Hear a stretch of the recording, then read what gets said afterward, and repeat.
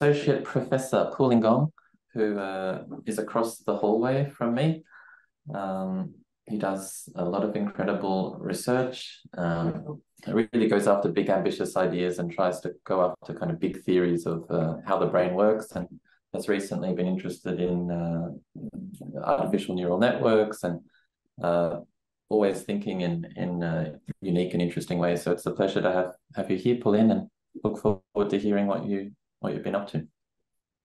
Okay, thank you, Ben. Thank you, guys. And so today, mainly I will talk about spatial temporal patterns in the brain, and particularly I'll focus on spiral wave patterns, okay, which is related to one of our recent papers, and also a theory we'll be developing, which is called a fractional neural sampling theory.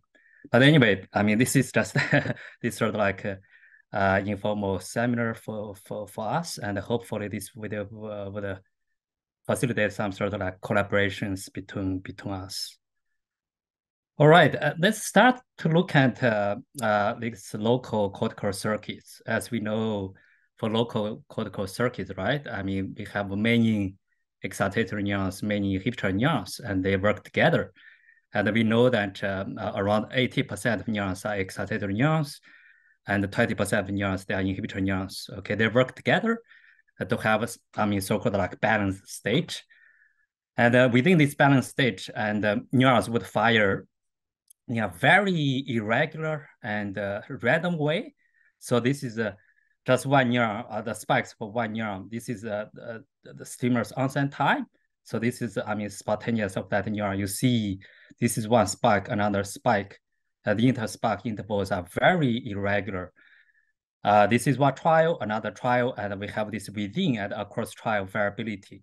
So after stimulus onset, of course, we can see this sort of increase of fire rate, but the neurons still fire in a very irregular way. So this is quite a long-standing this kind of classical observations, and also it raises very interesting questions of why we have this sort of irregularity variability in the sparking dynamics of neurons, right? So that's something I'll come back later while talking about neural computational theory we've developed.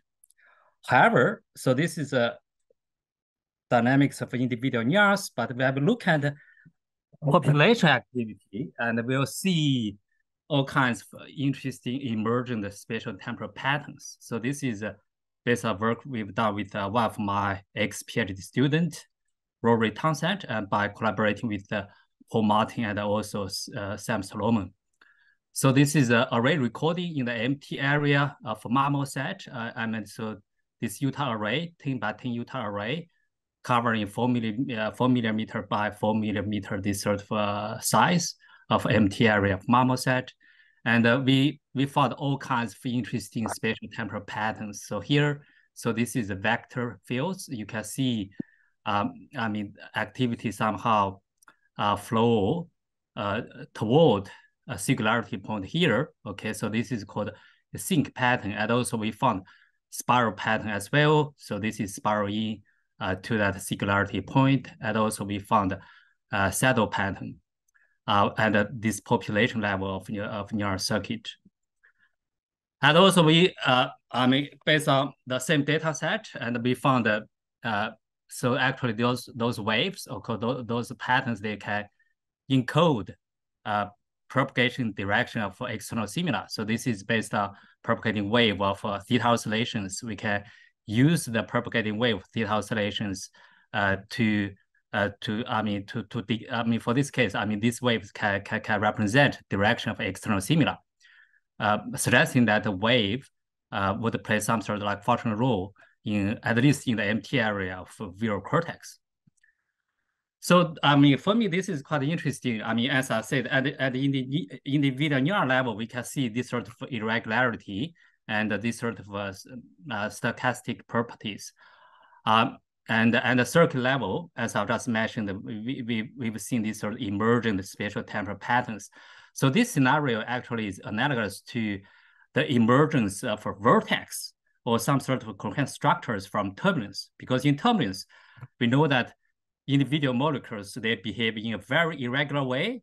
However, at the system level, we'll see these sort of emergent coherent structures or vortices in turbulence, right? So this is a very famous painting by Van Gogh, right? So you can see this sort of like a vertical spiral like these sort of patterns. So actually, just by drawing this sort of conceptual link between vortices in turbulence and also this sort of spatial temporal patterns in neural circuit, we developed turbulence motivated methods for detecting and analyzing spatial temporal patterns in the brain. So by applying these turbulence motivated methods, actually recently, indeed, we found vortices or spirals in the brain of in the human brain. So here, for this study, particularly, we focus on fMRI data, okay, slow oscillations, fMRI data. So this is slow oscillations within the range from 0.01 to 0.1 Hertz. Okay, as you can see, we have these slow fluctuations of fMRI signal. And based on these signals, and then we can extract the phase of these slow oscillations, right? Just like you can use standard like Hilbert transformation, and you can extract phase of these slow oscillations.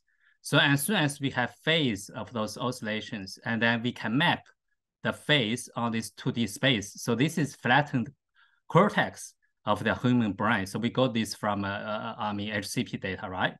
And so we can then obtain this phase map. And as you can see, by looking at this phase map, you'll realize there are this sort of like singularity point. So this is one phase singularity. This is another phase singularity. So this is called phase singularity. So we have many phase singularities here. And very interestingly, based on this phase map, and then we can obtain, just like, based on these turbulence methods I've just mentioned, and then we can obtain phase vector field. So this, you can see this little arrow here. So the magnitude would represent the speed of that change, and the direction of the arrow indicating direction of the movement of the phase signal. So here you can see around the singularity point. So this is zoom in of this figure.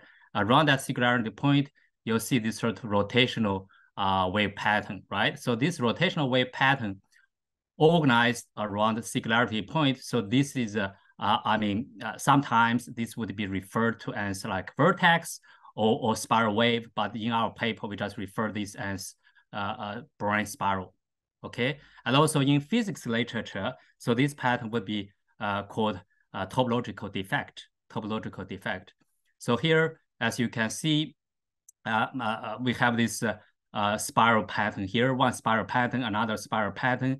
And for this is for left hemisphere, on average, we have around like 18 to 20 spirals, okay, for left hemisphere. For right hemisphere, you can see similar number of spirals. So this is based on this phase vector field. Okay, so here phase vector field here, and so this is the red color here. Okay, so this is based on the red color here. It means that this is a rotation direction. This is for anti-clockwise rotation direction, and the blue color indicates clockwise rotation direction. Okay. And this anti-clockwise direction and the clockwise direction for these brain spirals.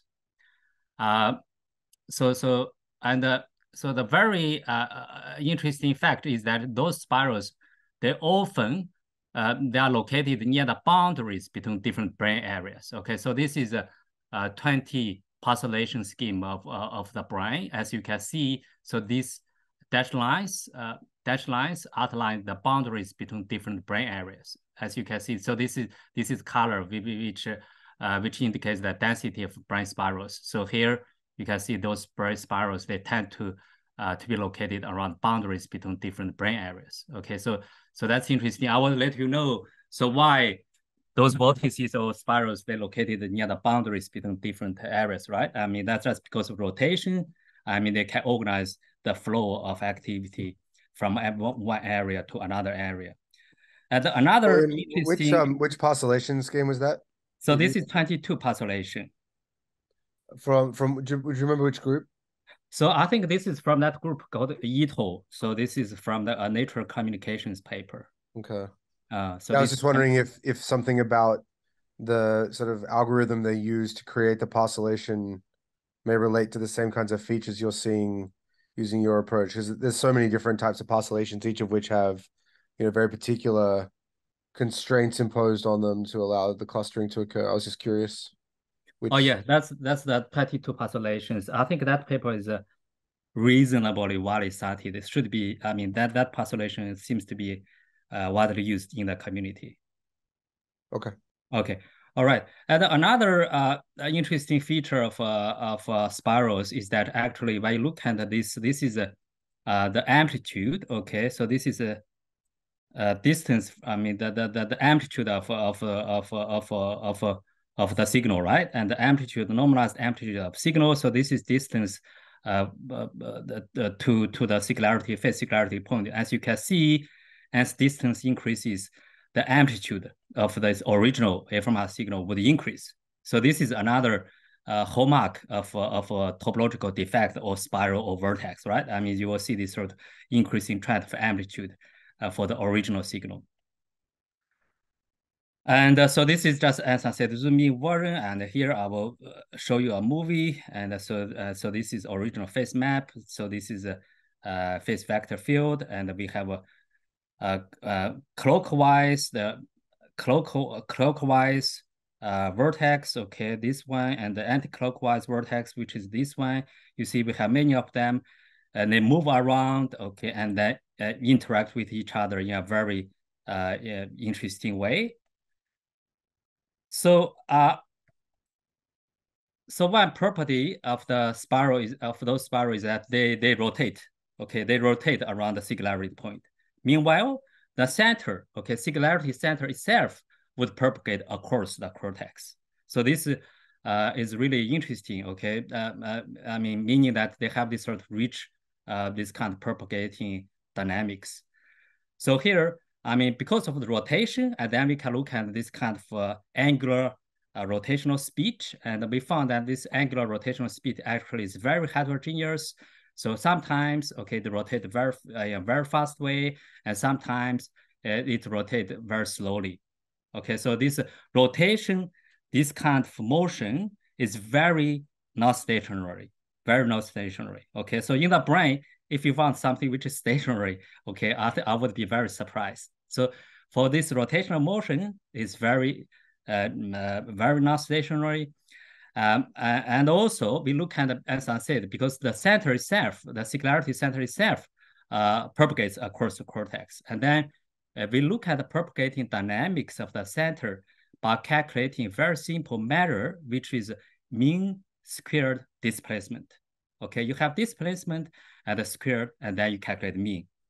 And as a function of time increment, and you would see mean squared displacement would be a power function of the time increment, which is tau, okay, with power function with exponent 1.6. Okay, this means that these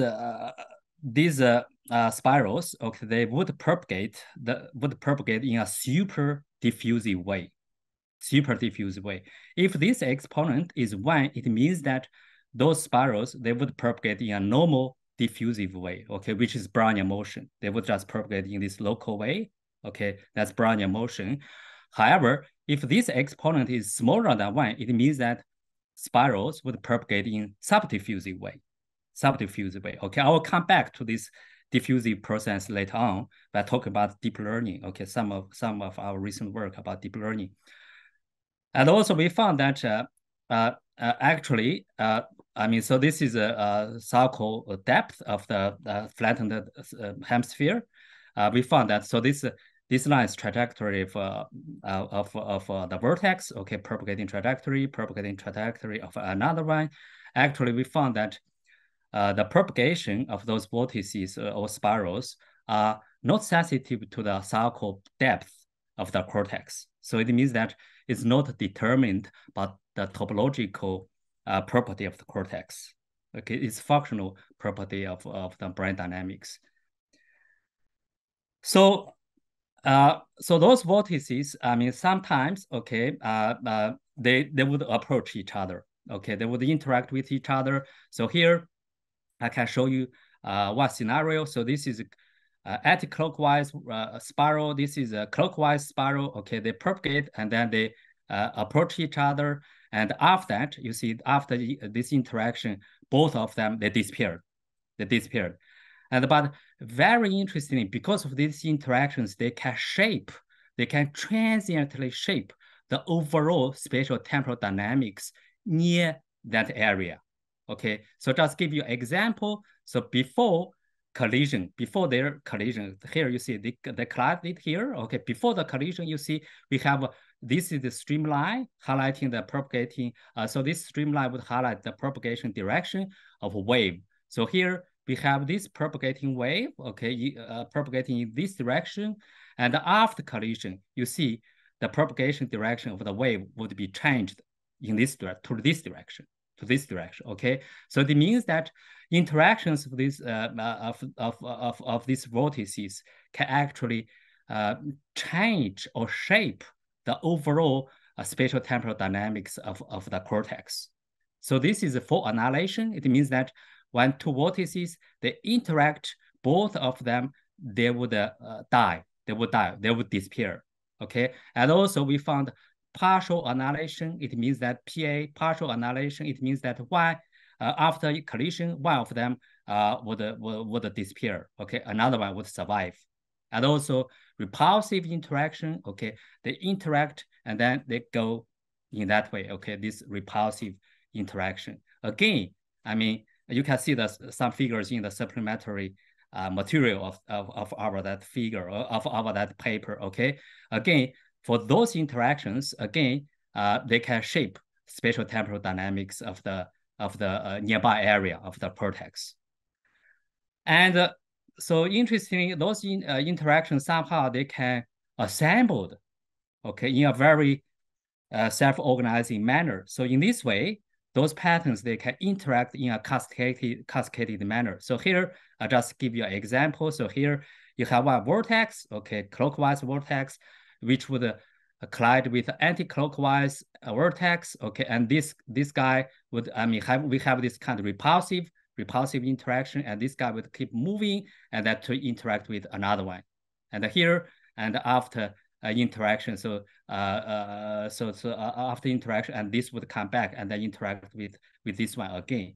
So in this way, we can have this kind of cascaded interactions, okay, of those vortices. All right. So this is about which is, I mean, this scenario is similar to the interactions vortices in turbulence. Okay, and in turbulence, people found that interactions for those vortices can indeed be used to organize the overall complex flow dynamics in turbulence. So here, I mean, we would argue in the brain, the brain vortices or brain spirals would play similar role as in turbulence. Okay, as in turbulence. And so that's for spontaneous activity. And then we look at the task condition, and particularly we look at the language task. Okay, so this is as you know, so we have this story listening and the math listening task, and after listening we have a answering condition. We look at this language task to see whether those spirals would play some sort of functional role in cognitive processing. So one thing, so this is, I mean, different from spontaneous activity. And for task conditions, actually, we observed some sort of clustering phenomena. Okay, because I mean, for spontaneous activity, as I just mentioned, those, I mean, spirals, they move in seemingly random way. Okay, uniform way, and so when you do averaging or whatsoever, you couldn't see clustering phenomena. But however, for task condition, and if we do try average across, okay, subjects and with respect to the task onset time, we would see this sort of clustering phenomena. Okay, so this is for story listening condition. You see spirals, I mean, they tend to occur more often here, okay, in this area. So this is near PCC. So this is for anti-clockwise spiral, and then for methylation condition, you would see this clockwise spiral here, okay? So it means that, so the rotational directions of those spirals are task sensitive. So this is for left hemisphere, and this is for right hemisphere. And as you can see, so there's this sort of like symmetrical property. Okay, so this is left hemisphere. This is the right hemisphere. You see this, I mean, they located this kind of in this symmetrical way. Of course, the rotational direction would be reversed, right? Because you see, you get the change and the map, right? And in that way, I mean, why there? I mean, this sort of reversed the rotational direction. And so this is for story listening. This is for meta listening, and this is for right hemisphere, as I said. So based on this, this is density map of spirals, and then based on these maps, we can construct a contrast map and to do contrast map, and then you can see, I mean, yeah, around PCC, the contrast between these two conditions. The contrast between these two conditions is very clear. And of course, we can do some further statistical analysis, okay, to show so the difference between different conditions is statistically significant. However, you can't see anything like this for the Nye model, okay? For the Nye model, sorry, I forgot to mention the Nye model.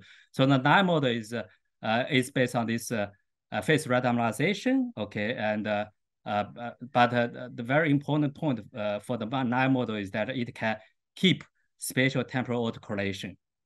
Meanwhile, we can shuffle the phase coupling structure in space and time. So that's our Nye model. So for Nye model, you can't see any of these sort of clustering phenomena. And also you can't see any statistically significant this sort of like a difference between different conditions. Neil, can I just ask a bit more about the null model, just to understand what that's doing? So you said it's keeping the phase relationship. Do you mean between like adjacent pairs of points? Is that right, or? Oh, so null model, we construct null model in this way. You know that phase randomization method, right? Vaguely. Yeah. Anyway, so that's for temporal signal. People often do that for temporal signal, but here you see, because we wanted to look at like this sort of like spatial temporal structures, right, or patterns. So we do 3D Fourier transformation of the original these signals, right, and then in frequency domain, and then we do this phase randomization, and then we do inverse Fourier transformation, get back to the amplitude domain. And in this way, and so spatial and temporal autocorrelations would be kept. However, because you've done these phase randomizations, right? So this space at time coupling, phase coupling would be destroyed. That's our null model. Yeah.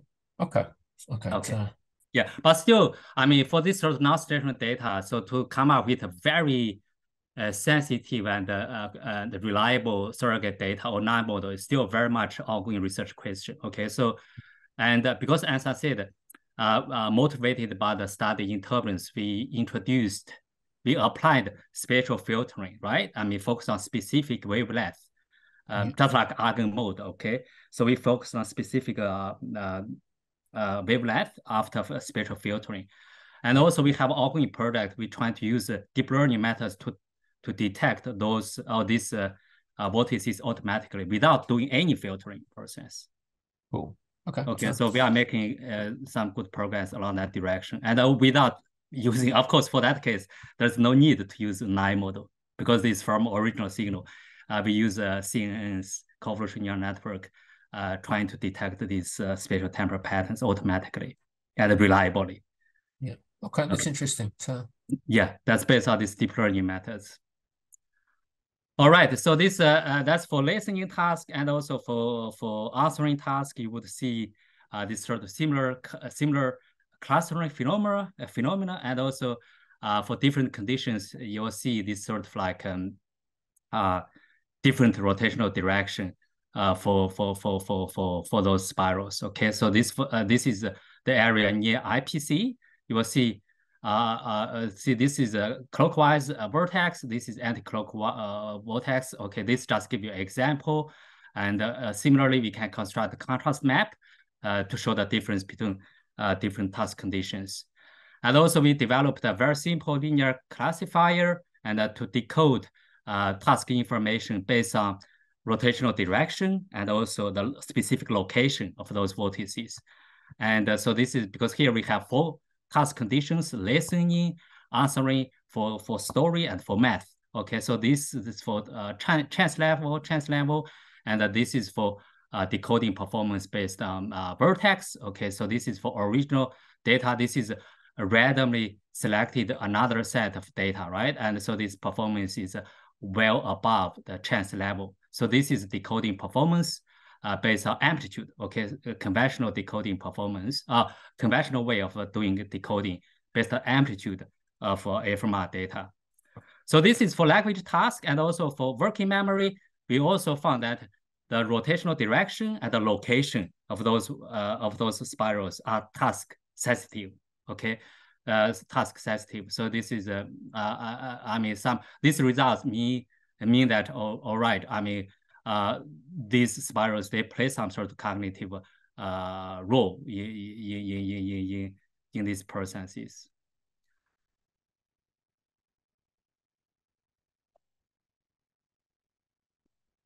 What? Okay, as I said, because we use the spatial filtering process, and the concern would be all right. So these vortices or spirals could be byproduct of the filtering process. And of course, we have the result for based on NAI model to show spirals are significant phenomena. And beyond that, we also look at the original signals without doing any filtering process. Okay, so this is original signals, and of course we've done this sort of like try average this sort of process, and I mean, for original signals without doing any filtering process, I mean, again we can see this robust spiral waves. Okay, here this is a spiral wave near PPC, and this is for left hemisphere, right hemisphere, and this is streamline. Okay, showing the rotation direction of that spiral. Okay, and so this is for math listening task, and this is for math answering task. Okay, you can see something similar, and this is again, I mean, this is based on phase, right? And when you look at amplitude, okay, amplitude, you see the center. Okay, so this is center of this vertex. So near the center, the amplitude is very low, which is a hallmark feature of vertex. Okay, so we have that singularity point, and so the amplitude would be organized, okay, and rotate in this manner. Okay, so this is original signal without doing any filtering process. And another point I wanted to highlight is that when you have this rotational structure, this rotational patterns, right? And then when you do this conventional, this PCA analysis, and naturally, you would see this sort of like rotational manifold, okay, low-dimensional rotational manifold, because in neuroscience, this rotational low-dimensional manifold actually is very hot topic, because people found this sort of rotational manifold, let's say in motor cortex, right? And based on neurophysiological recordings, they found that those rotational manifolds would correspond to the movement of arm or some other this sort of like motor behavior. So in our framework for brain spirals, actually, these rotational manifolds, they are generated because of this rotational motion of spiral wave patterns. Okay, so that's not surprising. And another thing I wanted to say is that, as I mentioned in the beginning, so the interactions, the collisions of these spirals actually can be used to organize the flow of activity. So this is here. I'll just give you an example by tracing the vector fields near those spirals. Okay, we can see. I mean, so the two scenarios here. Okay, we can see two scenarios here. So one scenario. So here, for this case, we have clockwise spiral, this is anti-clockwise spiral, okay? So when they interact, so you see, I mean, this is the flow of activities. The flow of activity would be guided through their interaction area, okay? So this, you see, somehow the activity will come here and would be attracted and pushed through this interaction area and flow in that way, okay? It means that when you have spirals with opposite rotation directions, okay, their interaction would form sort of a gate, okay, sort of a gate to guide through the flow of activity. So this is just like a gate. However, when you have interactions of two spirals with the same rotational directions, so this is anti-clockwise rotation direction. So here, there would be the sort of like a wall, okay, formed because of this interaction. So this is, when I look at this streamline, okay, this flow this line, you see that activity would come here, and then here, I mean, in the interaction zone, we will have this kind of like saddle pattern form. The activity you see will somehow be blocked, okay, would be blocked away from this interaction zone. Okay, so it can't go through this interaction zone. So this just like, this interaction between these two spirals would form a wall to organize the flow of activity patterns. So this is from real data. This is from real data, and because of these interactions, and so these vortices, I mean, they would form sort of like a region of coordination. Okay, so this here, this again, this is from real data. You see, we have these 4 vortices here. Okay, two here. Okay, 2 clockwise vortices here. You see activity here. You see, because I mean, these 2 vortices, they have the same rotational directions, right?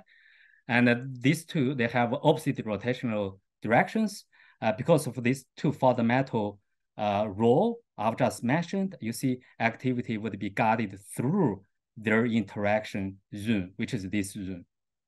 Okay, so in this way, and they can organize the flow of activity, hopefully the flow of information. So currently, I mean, we have an ongoing project trying to link the flow of this activity to flow of information. So hopefully, Joe, we will use your information theory to do this sort of analysis. Yeah, you got me thinking a lot about it already. Okay, good. Yeah. So in this way, we can, I mean, to link this flow of vector fields with the flow of information, and so this is quite interesting.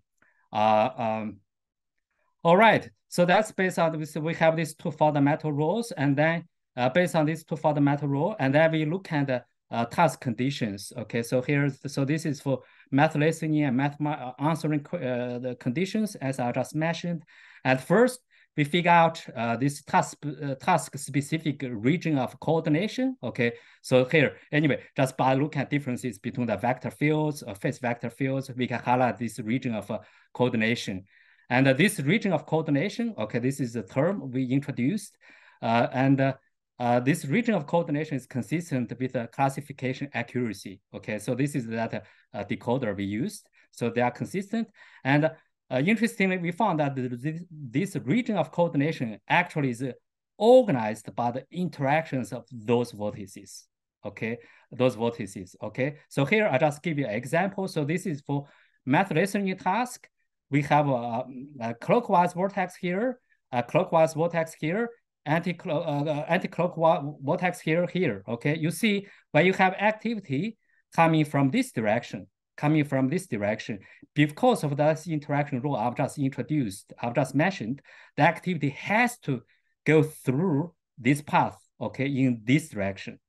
So this is from a primary auditory cortex up to frontal from parietal area. Okay, so this is bottom-up direction for math listening task. However, for the math answering task, you see, because of the change of the rotational directions of those vortices, the flow direction would be changed. So the activity would flow from parietal area to primary auditory cortex. Okay, so this is top-down area. So it means that, so this dynamical flow of activity or information would be coordinated by the interactions of those vortices based on the two elementary rules I've just introduced. And so this is we just grab those vortices and put their locations here, as you can see from this figure. So those vortices, they tend to be located near the boundaries between different brain areas. As I said, this is very unique position, okay, because they're near the boundary, right? And because of this rotation motion, they can organize activity to flow out and flow in different brain areas. So in this way, vortices can somehow, can work as a controller or coordinator of the overall flow of information activity between different brain regions or areas, all right? So that's a point we want to make. And also to further highlight that our interpretation about this interaction-based or vertex interaction-based flow of information, we use the phenomenological model, coupled phase oscillator. So in this coupled phase oscillator, as you can see, there are many vortices formed, and to demonstrate that the interactions for those vortices can be used to organize the flow of activity. So we just artificially reverse the rotational directions of, let's say here, two vortices. As you can see, after we did that, and the rotation directions of the overall flow, near that area would be changed. So this is again consistent with that interaction-based coordination mechanism we've just introduced. Of course, this is phenomenological model, and we have ongoing project. So we try to develop this kind of large-scale model, right? And to capture this. First, we wanted to figure out the mechanism of how those vortices they are formed, okay, based on realistic large-scale neural model. And on the other hand, as shown in this phenomenological model, we wanted to also work out, this sort of a little bit more on this mechanism of coordination of interacting spirals. Okay, so that's something we've been working on as well. All right, so somehow, this coordination mechanism or the functional role of the interacting spirals is consistent with what we've introduced many years ago, right? So this is old paper. If I wrote this paper now, I would write it differently. But anyway, so this is the old paper published many years ago. So the idea is that, so you have many localized wave packets, okay? The interactions or particular collisions of those wave packets can be used to implement distributed dynamical computation, okay? So here I just give you one example. So you have, let's say, first these two patterns here, let me look at this. So these two patterns may collide, okay? Based on this collision, what computation can be done, and then this pattern will come here to collide with another pattern, and that computation can be done. So it means that, so those vortices, okay, they need to meet at the right time and in the right place, and then computation is done. And then I will go to another area, okay, to collide with another pattern until the pattern reached the motor cortex and that behavior would be generated, okay? So this is something we've been working on based on MEG data, because fMR doesn't have this spatial temporal resolution, okay? So we're trying to figure this out based on collisions of vortices. All right, so that's the first part of my talk, and then I'll quickly cover second part of my talk. So, so one thing, as I mentioned, so these vortices, they rotate in a very non-stationary way. Meanwhile, they propagate.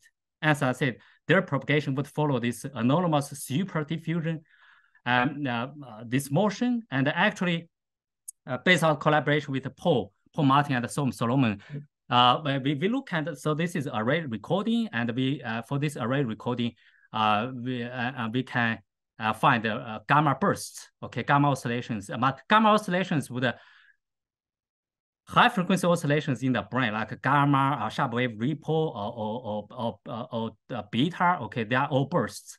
So this very interestingly, when I look at this 2D space, those gamma bursts, they would be organized as localized wave packets. Localized wave packets. These wave packets also would move in this.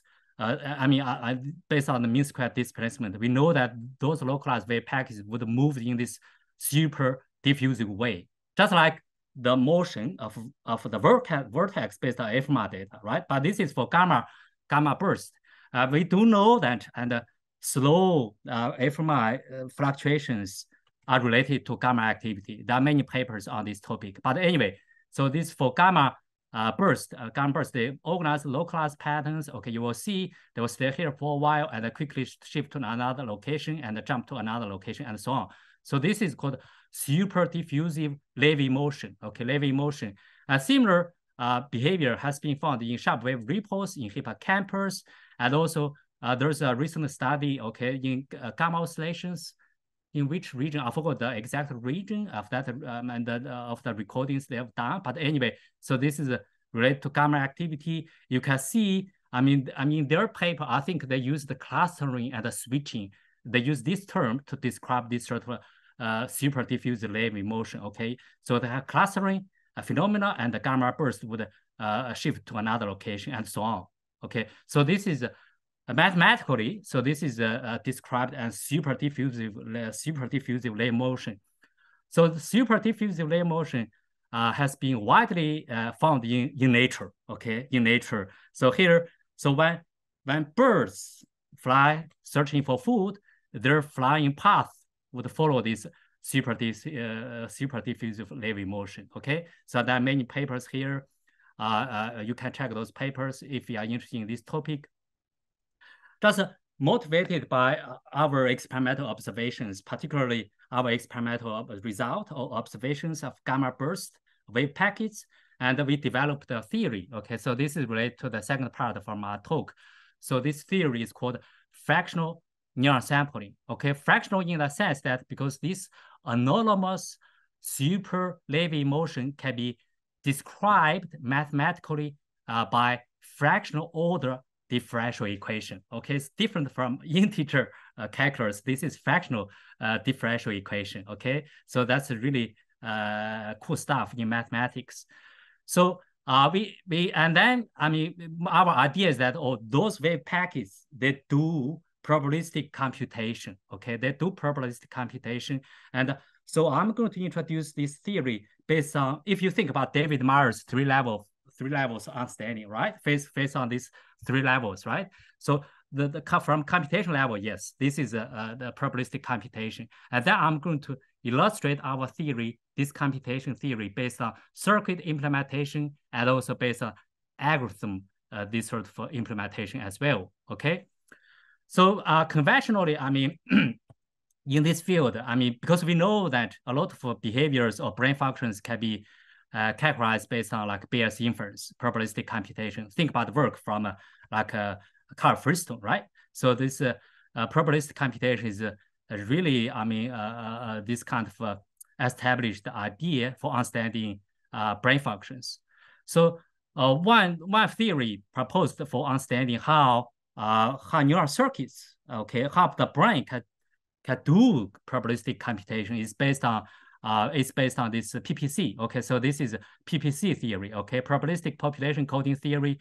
But for this one, this theory is made based on like stochastic, like Poisson-like sparking dynamics. Okay, that's why I mentioned this kind of irregularity of sparking dynamics on my first slide. So this one is that all right. So you will because of this kind of variable sparking dynamics, so probabilistic distributions such as Gaussian distributions, their mean and variance can be encoded by population neural activity. So this is referred to as probabilistic population coding. So another body of work or another type of theory is based on sampling idea, okay? Just like MC sampling. So the idea is that, because of this variability of sparking dynamics, so neurons, okay, neural dynamics can sample specific probabilistic distribution. And based on this probabilistic sampling, and then neural circuits can do probabilistic inference. But so far, in the existing work, so we know that the sampling can only be implemented based on MCMC, okay, Markov chain Monte Carlo. So this sampling based on the Brownian motion. Okay, in theory, this is based on Brownian motion. Okay, this movement, local movement, Brownian motion.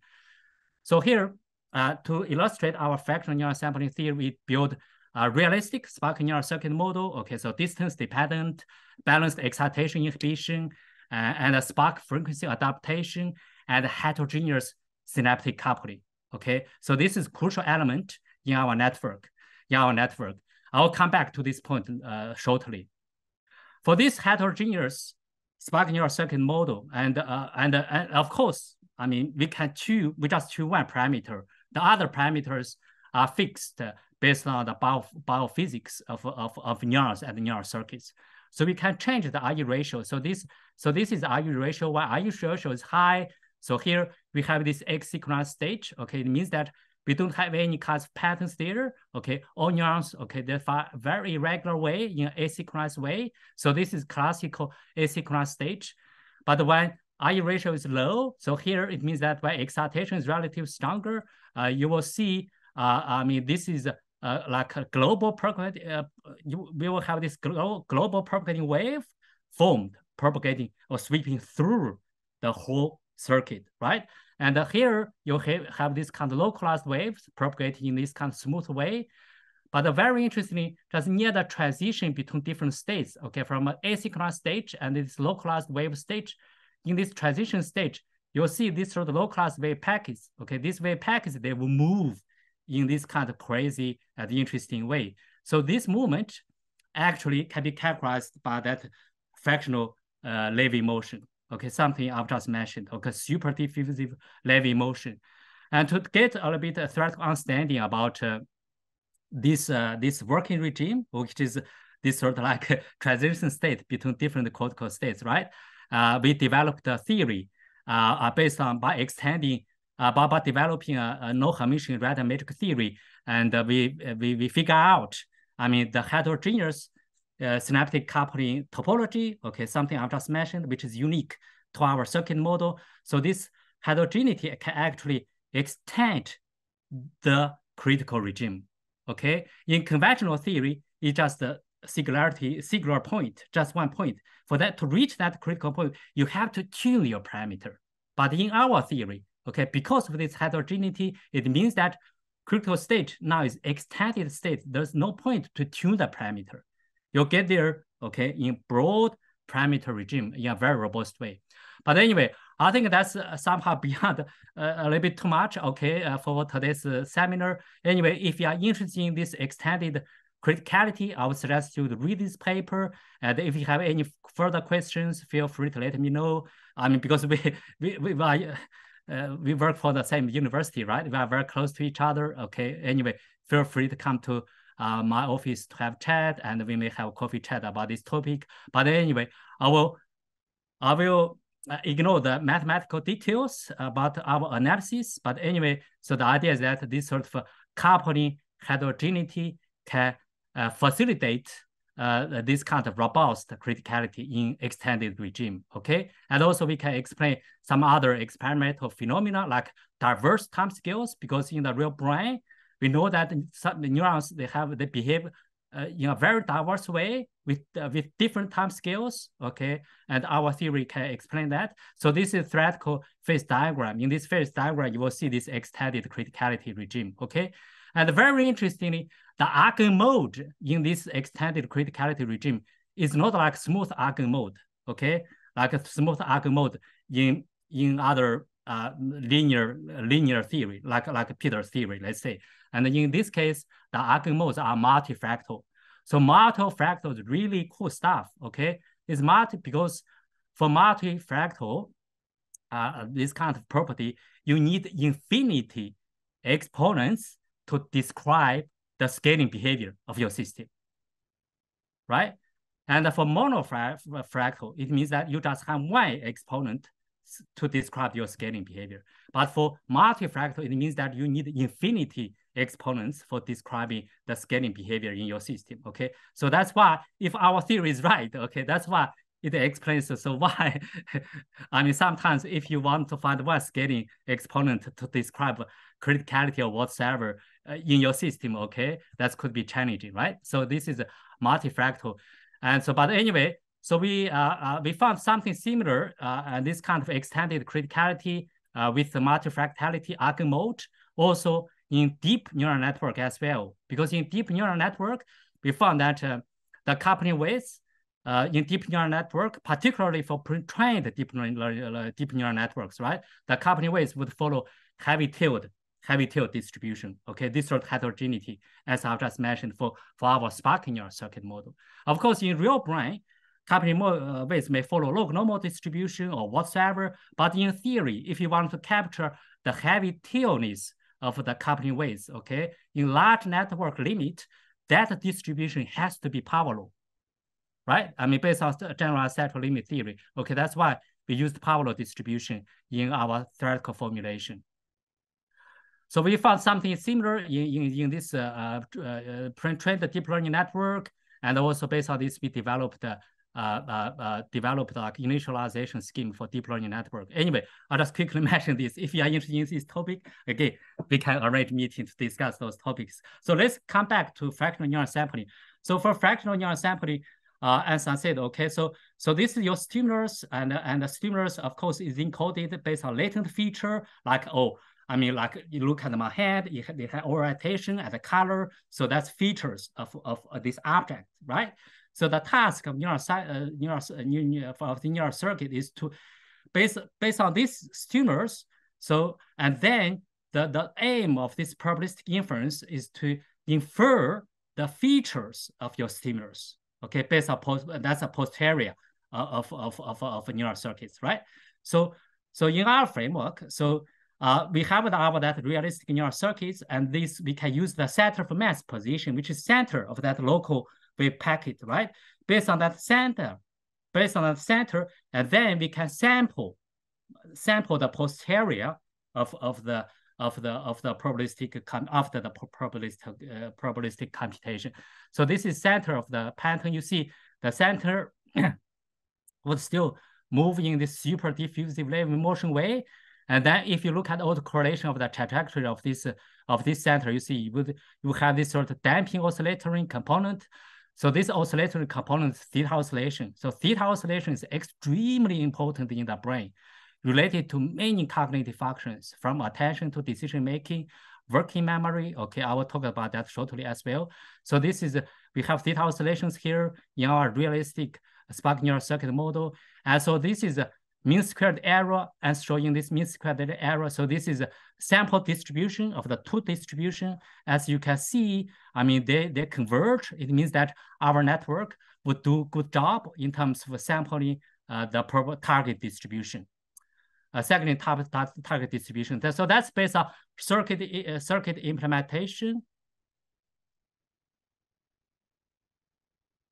And then mathematically, as I said, we want to, I mean, if you think about David Myers' 3 levels of understanding, and then, so mathematically, we formulate this as this mathematical model, okay? So this is the mathematical model of our fractional neural sampling. So this is just like a logic-like equation, but here we have a Levy motion, okay, which is used to describe the Levy motion of the wave package in our theory. And here we have momentum term. Okay, this momentum term is used to model that damping oscillation, theta oscillation in our sparking neural circuit model. And then, so we can solve this mathematical model analytically by using fractional Fock-Plug equation technique. And we can solve that, and to link this target distribution with BX. BX is energy, this probabilistic landscape, which is just like, if you think about this from energy landscape, right? Just like what Mac and Braden has done, right? If you think about this as from energy landscape for the brain, right? This could be energy landscape. And then based on this, we can send energy landscape, and then we can send our target distribution, and we can solve this analytically. And so the advantage of our theory is that, all right, so this our fractional neural sampling can freely and adaptively sample and represent these bimodal distributions with separated modes. Okay, so here I just give you an example. So this is two distributions. Okay, just like reality in the real nature, you have two different objects separate from each other or whatsoever like that. So this is our theory. Alpha is 1.2. So this means that we have Levy motion here. Beta is 1. It means that we have that momentum damping oscillatory component. I mean, just like theta oscillation here. You see our sampler, okay, can sample this probability distribution for a while and jump to another another mode, okay, to sample another mode and jump to another mode and jump to another mode and so on to sample these two modes of this probability distribution. But for conventional theory, so this is conventional theory, okay, based on Brownian motion, you see the sampler would be trapped to one mode without ability for sampling another mode of this probability distribution. Okay, so Brad, if you think about this as energy landscape, right? Think about the work you've done with Mac. It means that so the sampler would be trapped to a local minimum of your energy function, okay, without ability of going to another minimum, right? So, and we made prediction based on this mathematical model. So if you increase the mode separation of these two distribution, you see the mean exit time, okay, would increase linearly, okay, but for conventional theory, it would, I mean, blows off. It would blow off, right, exponentially, okay. But also we test this.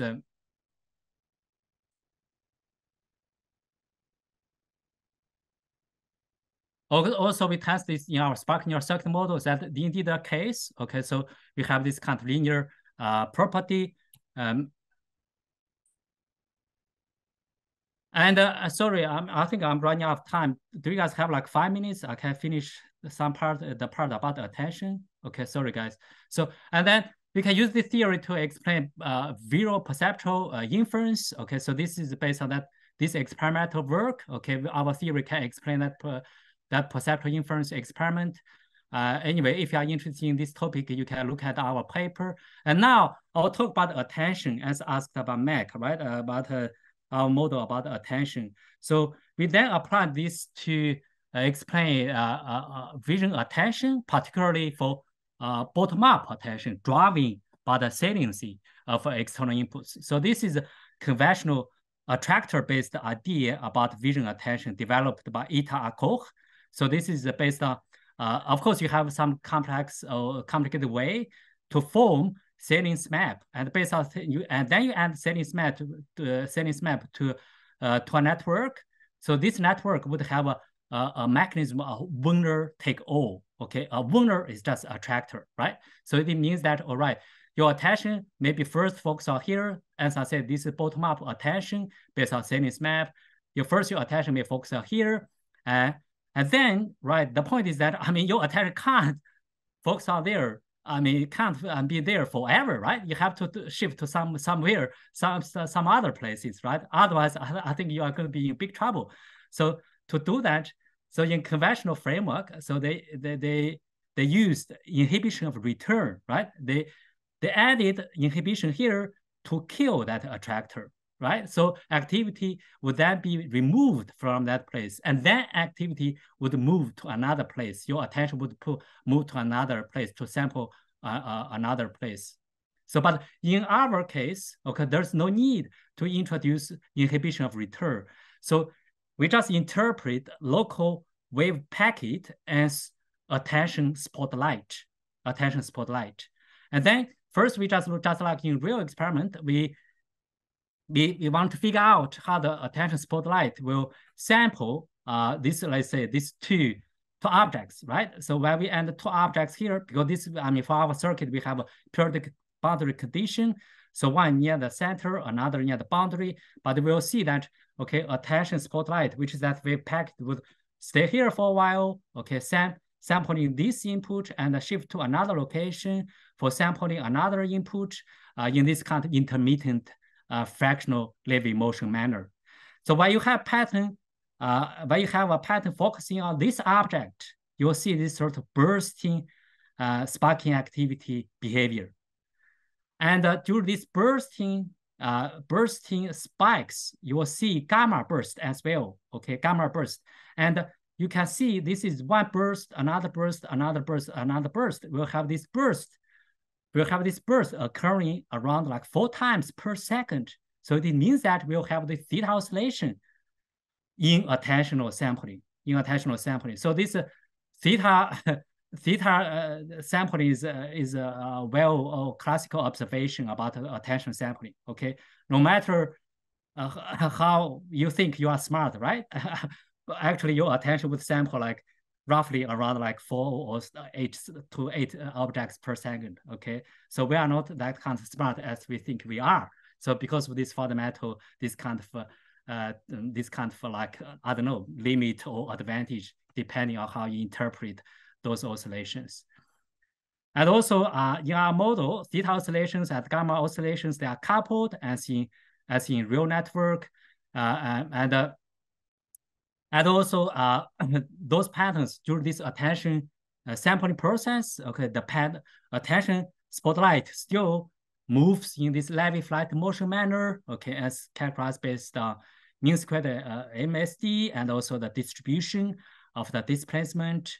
But one thing I wanted to highlight is that this our fractional neural sampling mechanism can address a very interesting question, which is the trade-off between exploitation and exploration during attention sampling. Okay, because of this kind of large fluctuations of fractional motion. So your pattern will stay here for a while and jump to other locations as well. So in this way, I mean, by focusing on this object, this given objects, right? That's exploitation. But because of this kind of large spatial temporal fluctuations, so the attention pattern would jump to other locations. In that sense, so attention can explore other opportunities as well. So this is long-standing problem of exploitation and exploration. Okay, not only for attention, for decision making, and also for reinforcement learning as well. So we have a project about applying this to understand exploitation and exploration in reinforcement learning. And also this is, I mean, I'll ignore that. Okay, so finally, so this is related to another life research we have been pursuing in our group. So we, I mean, as you know, we've also been working on deep learning. So this is we've been working on formulating a fractional transformer. Okay, based on our attention mechanism. Okay, as you know, transformer is foundational model of ChatGPT, and attention is all you need in this first paper about transformer. And so that's why, I mean, we've been trying to apply our attention mechanism to transformer to formulate a new type of transformer. Anyway, I think I will ignore the rest. Okay, this is related to similar dynamics we found in the learning dynamics in deep learning. And I don't think I have time to cover that part. Okay, all right. That's all from me. Feel free to ask questions, guys. Thanks, Pulin. That was an amazing amount of big ideas packed into one talk. Yeah. Big adventure for the audience. Yeah, really exciting to see all that together. I think I'll open to questions. Students should always have the preference when it comes to questions, although I have some. So I'd like to say, so if you have a question, I think you can just unmute and ask, or if you want to be polite, put your hand up, or if you're shy or otherwise, you can write in the chat and I'll read it. I've definitely got questions, but I'll wait for the students and postdocs to go. Yeah, I had a question. All right, Josh can push it. Josh, you go, and then Eli. Yeah, yeah, I know. That was like a great talk, and thanks. It's a bit a while ago because like it's from the first part. Sorry, I was just like digesting it. But with the brain vortexes, because you had like both the clockwise and anti-clockwise rotating spirals. When you're showing the examples with like the full partial annihilation and repulsion, you were just showing from like opposites rotating spirals. But I was wondering, like, is there a different pattern if you had two of the same, like if two clockwise rotating spirals interacted versus like opposite rotating spirals? Yeah. So for spirals with the same rotational directions where they collide, okay, they most likely they would have this repulsive interaction, okay? So because of this repulsive interaction, so there will be a saddle pattern formed in the between of their interaction region, okay? So that's why, I mean, as I said in the later part of that that part. So I mean, these two vortices with the same rotational directions, they would form sort of wall blocking activity to flow through that interaction zone. Yeah. So I mean, they tend to have these repulsive interactions. Right. Yeah. And then like I guess like because you're also showing the distributions, like mostly it's the full and partial annihilation interactions you find. Yeah. Then I guess like it's quite rare then to find two like I guess of the same rotating spirals near each other. You'd usually find at least like a clockwise or anti-clockwise, like in between. They won't just be like a big cluster of spirals spinning the same direction together in one area. Is that right? Yeah, that's true. That's true because this kind of like interactions between spirals with the same polarity or rotational direction. Okay, that probability is low, much lower as compared with the other interactions. Yeah, you are right. Yeah. Yeah. Okay. And like I guess like would you have like a reason why you're unlikely to find those like similar rotating spirals together? Yeah, because the thing is that I mean this is more broadly this is related to like you know for dynamical systems you have these kind of flow patterns, right? And you have this kind of topological this kind of charges, right? Positive charge, negative charge, and in theory, if you have this closed system, right, you have many these kind of charges, positive charge, negative charge, and based on this dynamical system theory and the total amount of charge, if you add them up, okay, the value should be close to should be zero, right? So that's why if you look at this kind of the charge, okay, as I said, spiral or spirals, vortices, they are called like topological defects in physics, right? They have charge, positive charge, negative charge, positive one, negative one, right? When you look local area, right? And so because of that big theory I've just mentioned, so you should get something close to zero, right?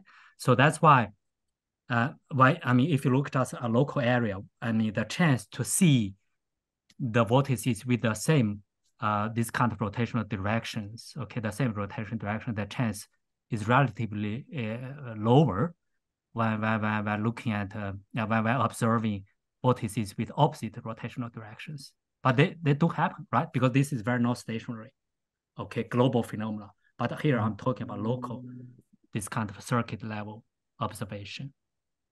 Right. No, thanks for that. Right, Eli next, and then Joe probably.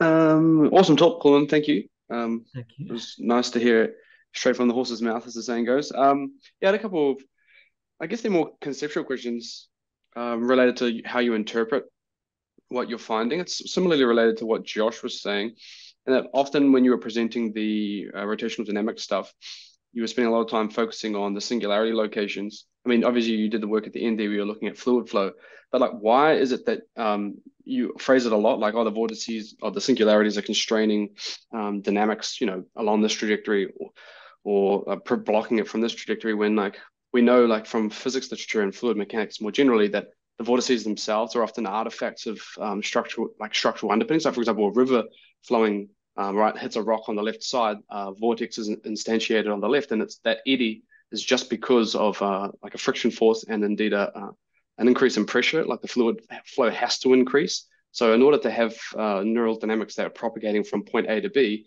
which you actually elucidated in your early 2009 paper, if you've got these wave fronts that are propagating, you have to instantiate, well, there has to be these eddies either side in order to have that localized wavefront propagation.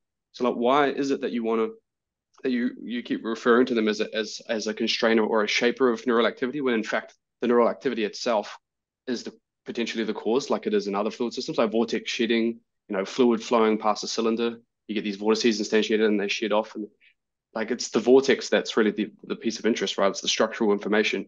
that's going on. And the vortices are just like because there was something there and it bounced into it. I was just curious here, why is it that you want to interpret it that way? Oh yeah, I think that's a very good question because originally we thought in a way just like what you just mentioned, right? And but later on, based on our particularly for the task conditions, task related data, right? And we did see those vortices, their rotational directions, and also their locations are very task sensitive, and also their interactions as are illustrated in the later part of the first part of my talk.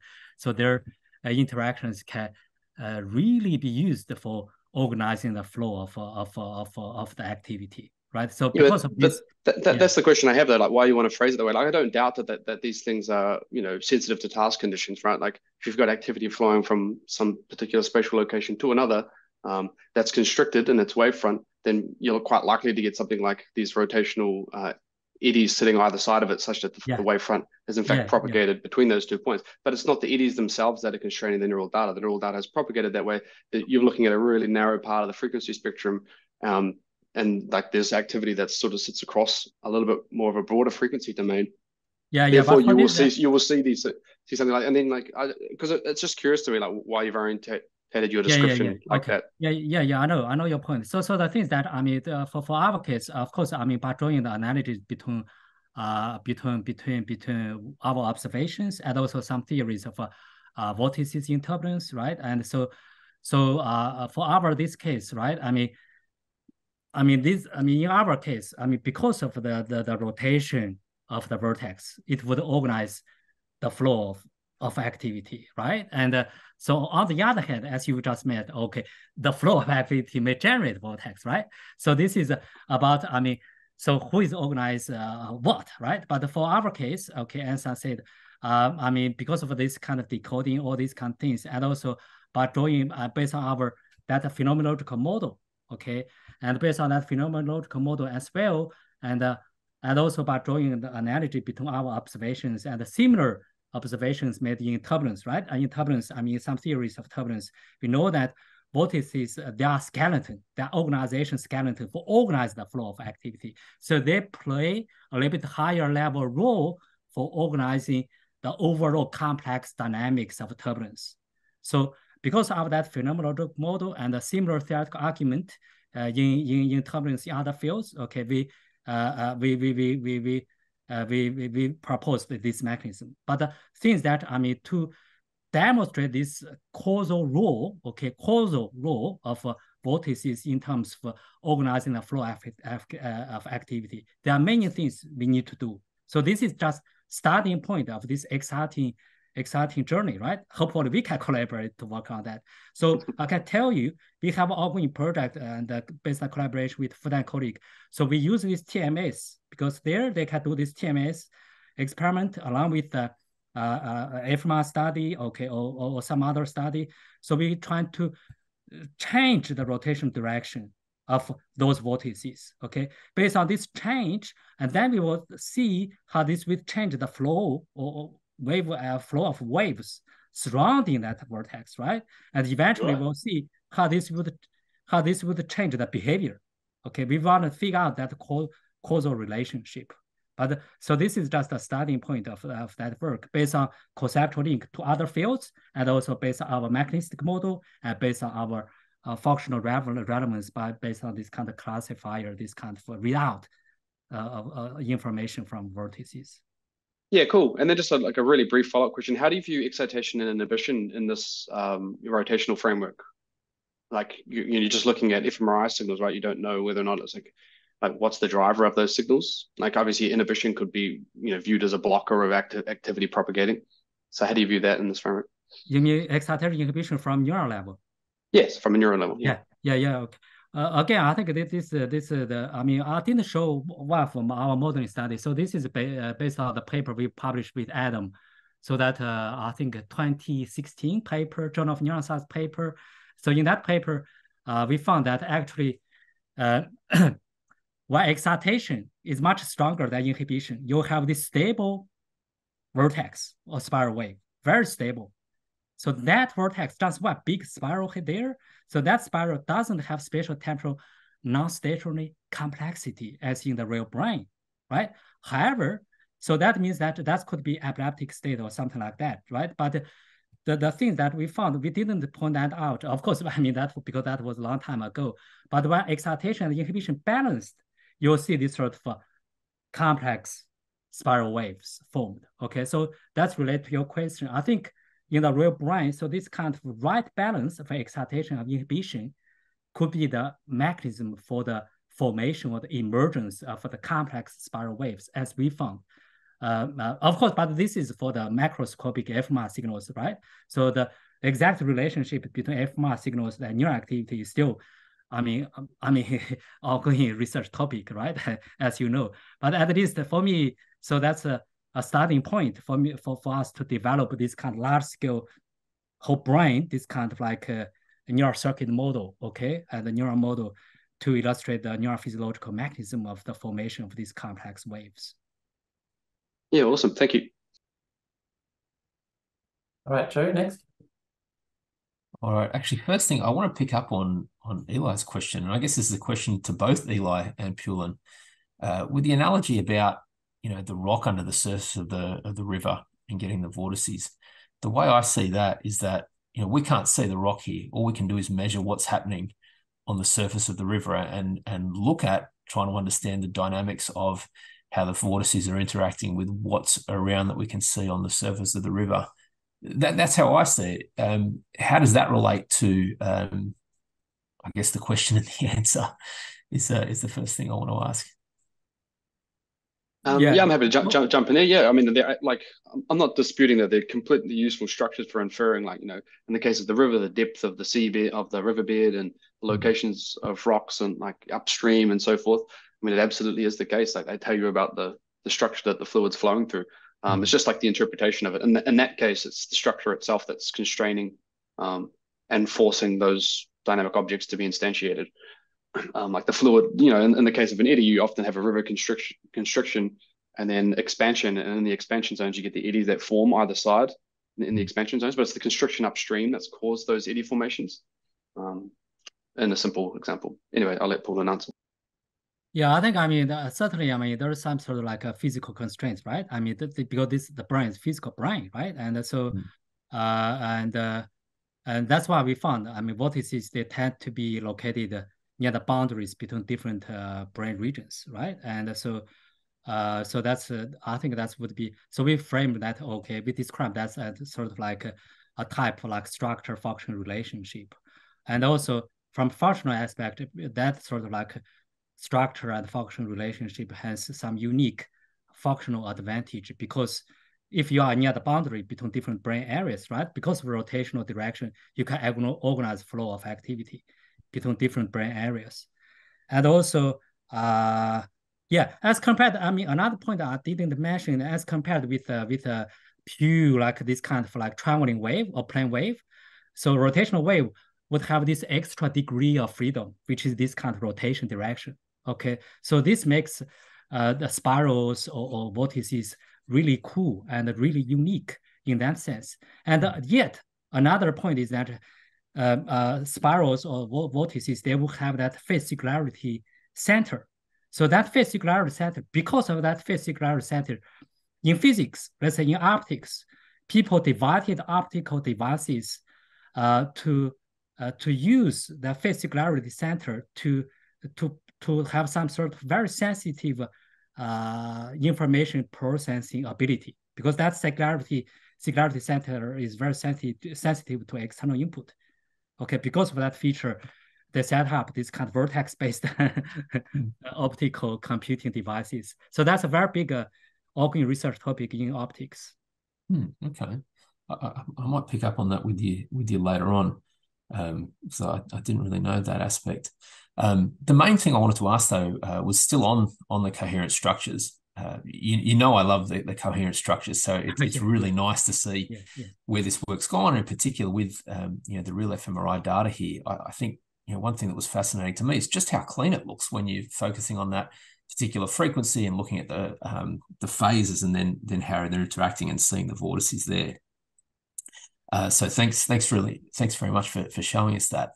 what I want to do is to dig into the relationship between, our theoretical view of what's going on in the interactions between those coherent structures and mapping that to what's happening in cognition. On the theoretical side, dating back to your work in 2009 and all the work on collision-based computing in complex systems before that, we have these views on what's happening with these coherent structures carrying information and their interactions and collisions, processing information and so on. And now here in this data set, you've been able to start mapping those to what is happening in the cognition, like with the listening to storytelling and the listening to maths, and seeing the different kinds of vortices in different areas, mapping to those cognitive tasks. And then the next step from that is that you've been able to look at, specifically where those vortices sit seems to be potentially channeling information between different areas that might relate to top down or bottom up that has a particular cognitive meaning there. The next piece seems to be, to me, about the movements of those vortices. So you've done a lot of work characterizing how they move, and in particular, they're super diffusive and so on. What I didn't see, and potentially this is where you're taking the work next, is can we ascribe cognitive meaning to the specifics of where those vortices are moving? My guess is that's an ongoing piece of work. Can you tell us anything about that? Yeah, okay. So here, as I said, okay, those vortices, they tend to move in this kind of like non-stationary way in terms of rotation and also propagation. So rotation, as I demonstrated, you see the angular speed is very variable, and also rotation direction would follow this super anonymous diffusive process, right? And to link this kind of specific motions of vortices to cognition, okay, I think so. I don't think it makes a lot of sense to. It doesn't. I don't think it makes sense to look at just one trajectory or something like that. Okay, so the thing is just you get to look at many trajectories happening simultaneously.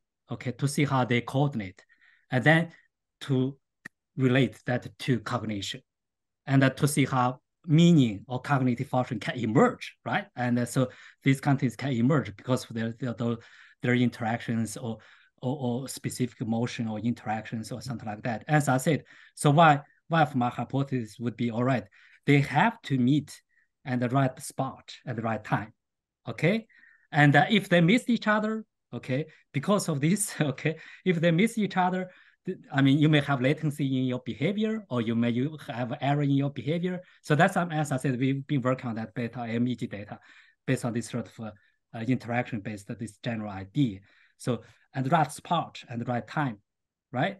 And for in this sort of framework, I don't think so. The whole this kind of package of vertex is important, but what's important is that singularity point. So that's related to why, when you look at the neural data, neurophysiological data, right? People done this kind of low-dimensional reduction or manifold analysis, they can project this high-dimensional data to low-dimensional stuff. Okay, that's just because you have coherent structures, as you just mentioned, right? You have this redundant information. This kind of like condensed, this kind of information carrier should be this low-dimensional. Okay, in the context of vertex, it's just that singularity point. The trajectories for those points and their interactions. Yeah, that makes sense. Wouldn't you and Joe be interested in the coherent, like the two zones of that, like where coherence is interesting, like where you've got these two opposite rotation directions, and you're getting this intersection zone, right, where you're getting large streams of phase waves combining together to become, in this really constricted fashion, right? That's basically integration. I mean, the rotations around, like it's just some sort of trivial like rotation dynamic, right, where correlation could be shared at some phase delay, but it's fixed, so it's coherent. But then like it's like really low dimensional, but then actually the intersection zones are where you're combining potentially disparate pieces of information and making them coherent. So it's like integrating information. And then conversely, when you have the two likes rotating and you're getting this destructive zone, you've basically got a part of the system that's not communicating with the rest of the system for whatever reason. It's not propagating information, so it's more like a storage state. So you've got these two like transfer, like the transfer is the opposites, which is what I was describing before when you're getting this constriction in the river. And then the latter, where you've got the two like states, is a kind of storage state where like I'm not going to pay attention to anyone else. I'm just going to stick to my phase that I have at the moment and not process anything. Surely those would be the interesting zones to track. What do you think about that, Paul? And like, I mean, you've talked a lot about the singularities and tracking them, but surely the intersection zones, which you also talked about, would be super interesting to track. Yeah. So as you said, I think that's a very good point. So interaction zone is can be, I mean, that's why I mean, like Joe's, like I mean, the information dynamics can we can talk about this later, Joe. So about I mean how we can apply your so one idea would be applying your information dynamics to quantitatively demonstrate those vector the flows of vector fields would represent flow of information. Okay, that's what I want to see. And if we have a joint like owners or master or PhD student, that's something we can really start. Okay, so there's one paper. I can send you a paper. In that paper, they use they use transfer entropy, I think maybe, and they look at this. I think that's from which group. Anyway, I can send that to you later today or tomorrow. But anyway, so that's something we want to we can work on together. And then that's related to what Eli just raised. I think Eli that raised a very interesting question. So I mean, interaction zoom between the vortices or singularity points or trajectories would be important as well. I mean, if you have like two opposite vortices, right? Because of their interaction, and then you have a plane wave formed in the between of this interaction, so that plane wave can be interpreted as integration of information, right? I mean, but that's something we can characterize based on Joe's information dynamics theory or index.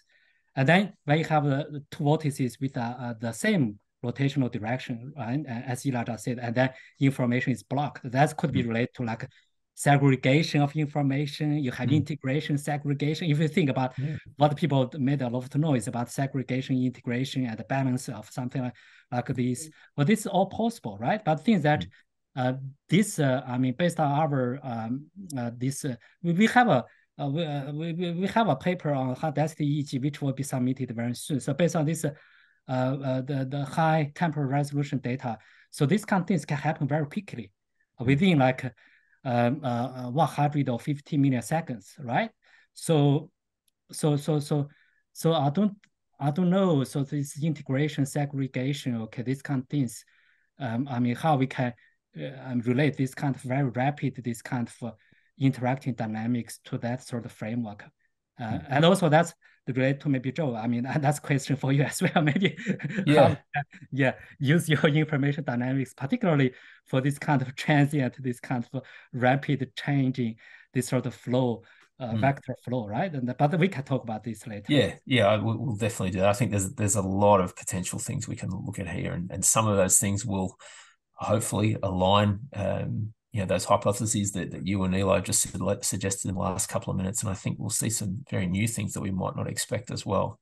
Sure. Yeah. Look, I've got some more questions, but Ben, why don't we reopen the floor to any students or postdocs before I keep going? Yeah, we're getting to time, so if people need to go on, are you free now, Pulin, for more questions, or did you have to wrap up at 10:30? I'm free this morning. Yeah, I think because as I said, we somehow we are.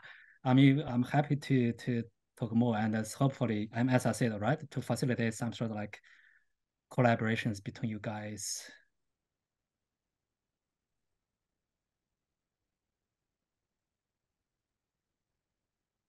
I can ask a question on the trajectories then, while we're talking about them. With the trajectories you saw in the fMRI plots, Pulin, what were the you had the MSD displacement. What was the velocities of them, like of the patterns moving as they was that like related to a timescale that would make sense for the tasks, or did they change between the different tasks? You mean the propagation speed? Yeah, propagation speed. I think it's around like how much? I forgot the exact value. But anyway, so propagation. We look at distribution of propagation speed. Okay, this propagation speed, it has heavy tail distribution. It means that sometimes they propagate very slowly, and sometimes they would propagate it very quickly, very rapidly. Yeah, and very variable as well. So when you look at that paper, you will see the distribution of propagation speeds would follow sort of like, I mean, very heavy tail distribution, indicating that they are very variable. They are very variable. So, And so this is based on collaboration with Fudan collaborators, and we found that the propagation speed of those waves would have a sort of like gradient phenomena, right? You know the gradient. Yeah. So if you move up along the cortical gradient, you know this gradient, this right, based on functional connectivity, you can find the gradient. So a student I'm supervising, a Fudan student, they found this propagation speed would have this kind of gradient phenomena, right? If you move, would it be faster or lower? Lower. So slower speed in lower cortical or faster speed? Yeah, the slower speed for the higher order cortex. Slower speed, yeah. Yeah. So that's the thing that could be aligned with these time scales of cortex dynamics, right? And people found if we move up along cortical hierarchy, the time scale would increase, right? But decrease. Increase, yes. Increase, yeah. But this is about propagation speed. Okay, cool. That's interesting. Joe, do you want to, if you've got any more, or anyone else? Has Ben ran off? Oh no, Ben's still here. I do, but does anyone else want to jump in first? Yeah. I wanted to tell Pulin as well. I don't know if do you know next time it's work, Pulin, like in the mouse calcium recording space. Do you know much about that literature? Oh yeah, we have paper published with Thomas Knopfield and Townsend too. Yeah. Anyway, just a side point. I went and met Nick Stamets in person at University of Washington, and he showed me some of his mice data, and he just been reading your paper and was really enamored by it. Anyway, we chatted a bunch about this paper, and he showed me some mouse data. We had wide field calcium recordings in the mice, and at the same time, they had the neural pixel probe jammed into their thalamus. So he had spike recordings from the thalamus. And they basically find this spiral wave pattern in the wide field calcium, and it sits at like a modality integration zone. I can't remember exactly where. Shows how bad of a neuroscientist I am, or certainly a neurobiologist. But anyway, it was in an important zone. And then they were showed that it was yoked to the spiking statistics of the thalamus, which was really nice. I'm sure you'll see that preprint come out pretty soon because I think the story was pretty baked. But he was certainly keen, and maybe we can try and foster some type of collaboration because that data would be pretty awesome. Get our hands on.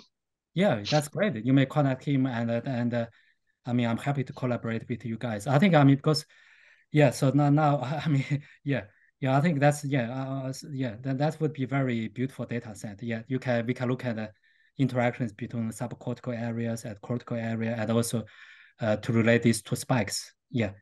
So they did find spirals, right? How many spirals did they find? No, they just found. I think there was just one spiral, but it sat at like at a border as well. I don't know what algorithm they were using to track the phase. I think they just done something pretty vanilla, like similar to what you've done here, right? They just do like Hilbert transforms and do the phase tracking, and they just found this pinwheel that just keep turning up in the same location. Anyway. Yeah, that's cool. Yeah, please follow this up. Yeah, we can collaborate with this guy. Yeah.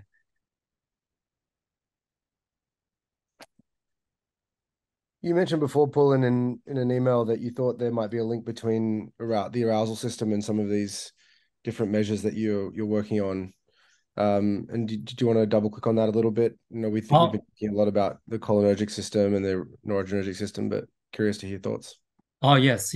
So this is related to our that fractal neuron sampling theory. So the thing is that because for that one we apply that fractal neuron sampling theory to look at this bottom up attention, right? Driven by salience of external input. And later on, we extended that to interactions between different cortical areas, right? So we build models with like 2 layers.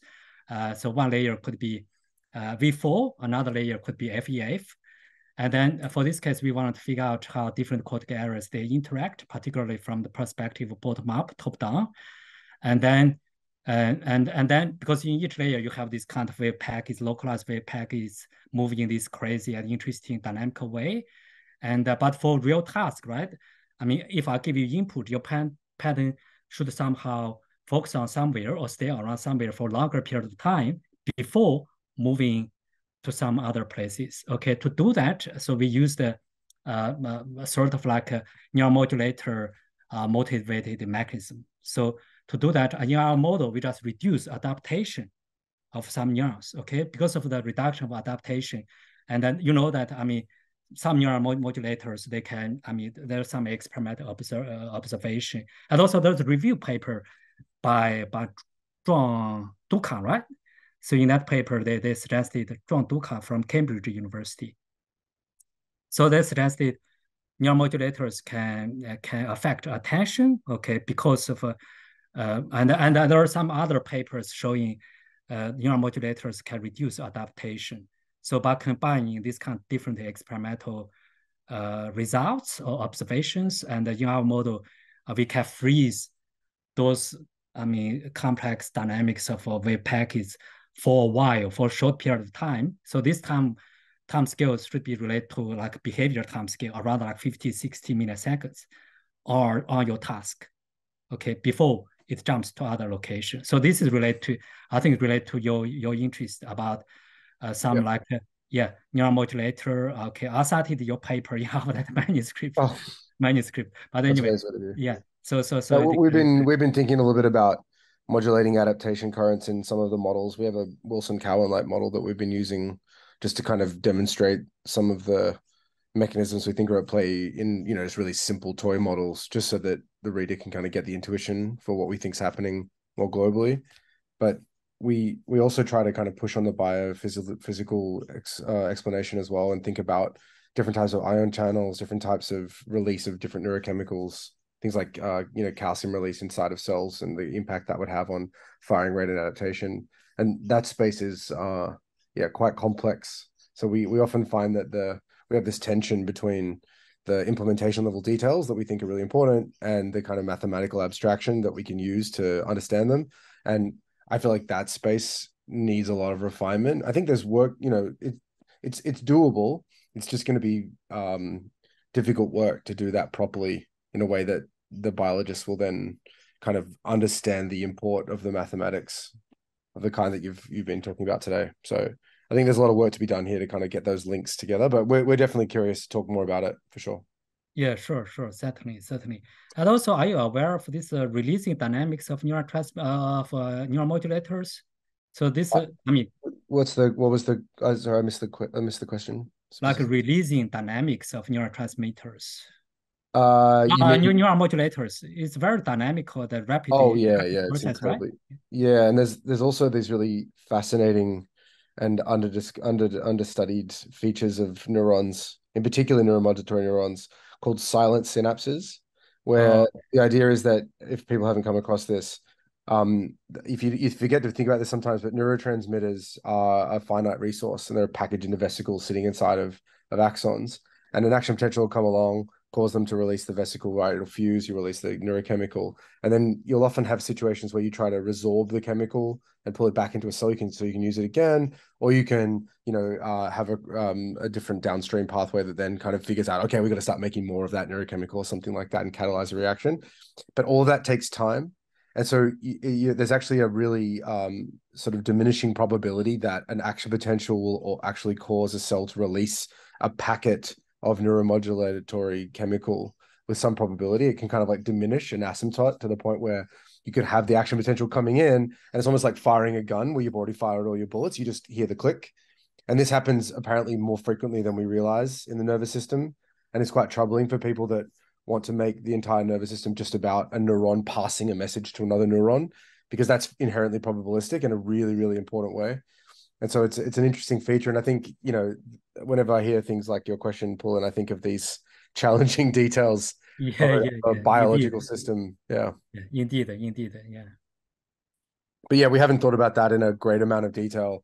Important to definitely think about it. And my guess is that different kinds of pharmacological agents that we use to modulate this system, things that block the reuptake of different neurochemicals, will have a big impact on these kinds of dynamics of the actual release probability and the kind of likelihood that a chemical gets submitted to the pool. So these are, this is definitely in that category of like very hard work to be done, but you'd imagine that there would be mathematical relationships here that could be explicable in the kinds of tools and techniques that you've been working on. So I think it's a good time to be asking these questions.